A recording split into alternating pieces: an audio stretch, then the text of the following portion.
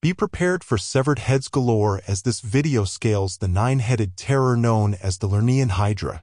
Welcome to Mythology's Monsters, and in this video we'll explore the murky swampland lair near Lake Lerna where this venomous beast lurked, emerging mainly to plague neighboring villages. See how the Hydra could grow back 2 new heads for every one lobbed off, making it seemingly invincible. Learn how past warriors attempting to defeat the Hydra met grisly deaths from its numerous snapping jaws wringing the 8 long necks extending from an armored serpentine body.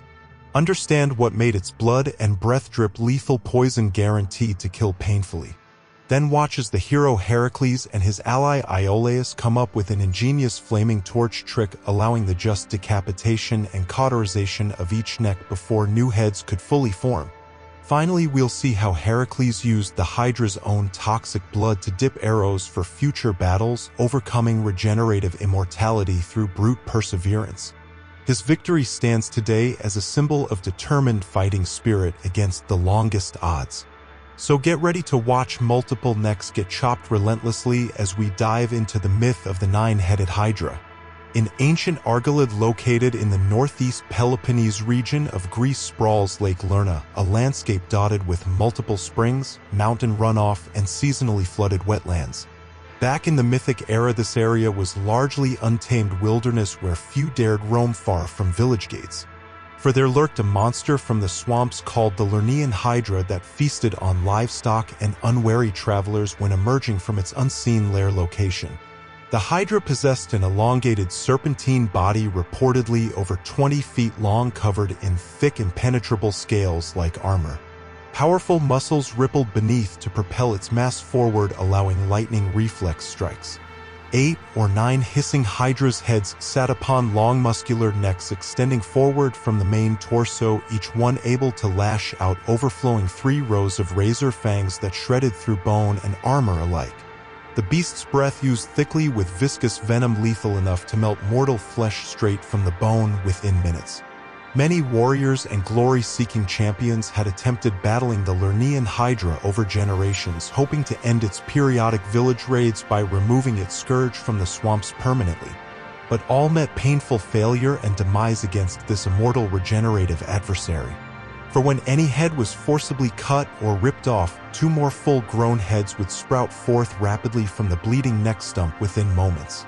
These multiplied reinforcements allowed quick turning of the odds, so the Hydra swiftly gained advantage to finish off attackers brutally. There seemed no permanent way to stop replacement Hydra heads from growing constantly as long as neck tissue remained to sprout them. And the beast's blood and venom would melt shields or kill men outright attempting to reach stabbing range for more than a few seconds.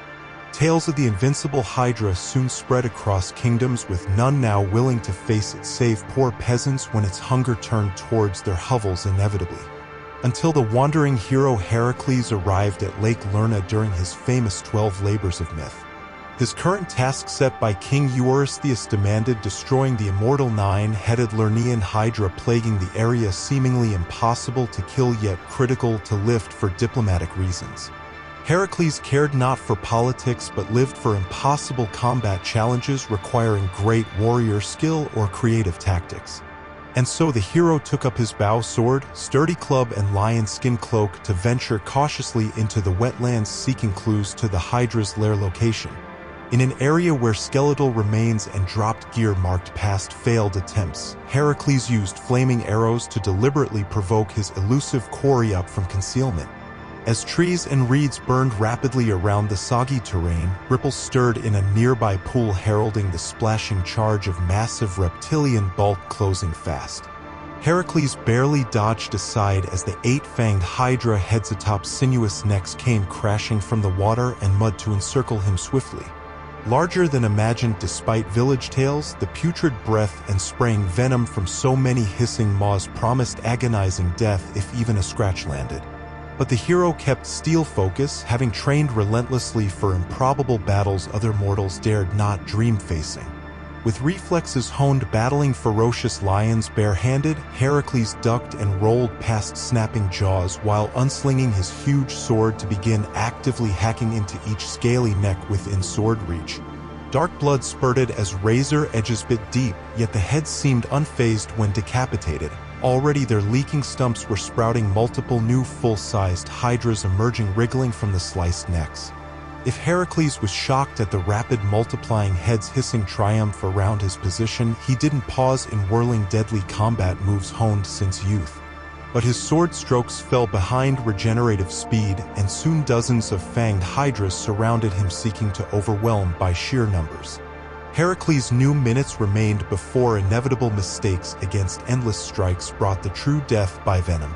Then his sword, flashing silver, cleaved halfway through another neck as divine inspiration hit. He called urgently for his friend and armed companion Iolaus, who had wisely lingered at a distance this whole time. Shouting coded battle language they had invented as boys, Heracles conveyed his improvised plan swiftly. Then, bracing hugely thewed legs, his muscles bulged, powering both hands to finish severing that one head just as Iolaus charged and perfectly timed. Wielding a flaming torch snatched from the spreading fires, Iolaus jammed it hard against the leaking stump before full new hydras could finish forming from the gushing wound. The searing heat and flames halted regeneration as divine chemistry prevailed against immortal flesh. Heracles yelled triumph and battle lust while holding off the other heads from interfering those precious seconds. Now the comrades fell into a smooth paired rhythm, Heracles chopping hydra heads relentlessly one after another with huge sword strokes. And quick as shadows darting after each cut, Iolaus followed instantly to sear every stump with flame, preventing replacement hydras from emerging further. Black blood splattered everywhere across muddy ground and armor. Disabled neck stumps flailed uselessly around the two warriors, tirelessly chopping and burning in a bold, unified assault. The Hydra was driven relentlessly back towards its swampy pool refuge as its numbers dwindled before such unexpected opposition. Soon just one immortal head remained, flinging itself wildly to avoid similar decapitation. But Heracles managed grazing cuts, inflicting slowing injuries while avoiding venom sprayed in the brute's death throes. At last the moment came as Iolaus roared triumph with the torch raised high. Heracles ducked low and sprang upwards in a mighty leap, sword scything a brutal arc that completely severed the final Hydra head off its carotid foundation.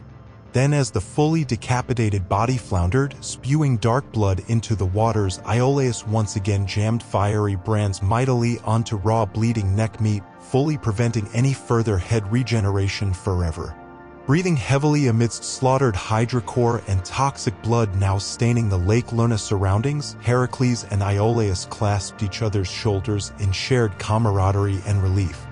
Against all odds, their coordinated teamwork overcoming regenerative immortality had proven victorious this day. Though exhausted beyond mortal endurance by the epic life and death struggle matched perhaps only in primordial chaos eras, canny Heracles summoned energy enough yet to laboriously bury the still immortal final Hydra head deep underground, where darkness would seal its power, rendering harmless thereafter. His remaining labors ahead facing worse monsters still, Heracles then drained further disgusting black Hydra blood into special vials brought for just this opportunity should triumph occur. Once exposed to air, the thick fluid would harden rapidly over hours into lethally poisonous consistency, able to coat mortal weapons with a venom celebrated throughout lands for potency, dispatching enemies painfully. Heracles knew dipping future arrows in such corrupting essence ought to give advantage when battling mythic beasts or god warriors in days ahead. Thus the Lernaean Hydra's blood legacy might poison countless others even past its own decapitation this day by the hero's flashing bronze orbs. And so Heracles overcame regenerative immortality through both brute god-gifted perseverance and well-timed clever improvisation alongside brave Iolaus. His victory stands immortalized as symbolic of true unbreakable Greek spirit struggling against seemingly hopeless odds until wresting sweet success from certain gutting failure in the final moments. Indeed, the Hydra encounter became an icon representing man's ability to somehow persevere and problem-solve to eventually ascend over archaic forces seeking destruction against mortal flesh. We hope you enjoyed this bloody telling of Heracles versus the Nine-Headed Hydra of mythic Lerna. Let us know what other monsters or labors you want to see covered in future videos. And make sure to check out one of the videos on screen. Until next time on Mythology's Monsters.